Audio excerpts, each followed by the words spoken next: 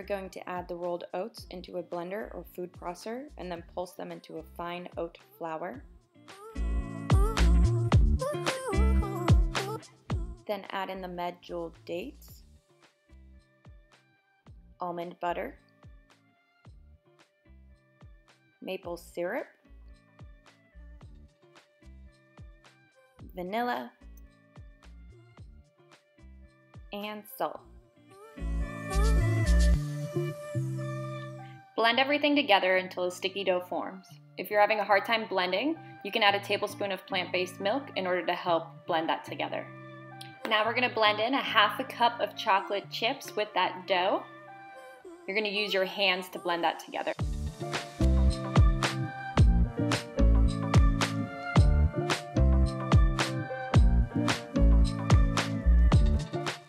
Press the dough into a foil-lined loaf pan, or you can use some parchment paper instead of foil. You're going to use your fingers and try to get it as flat as possible.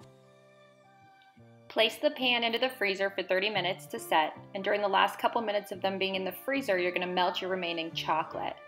You're going to pull the pan out of the freezer and remove the bars by pulling on the sides of the foil, and then we're going to drizzle the chocolate over the bars and add some of your favorite toppings such as walnuts or sea salt, whatever you desire. I just did the plain chocolate.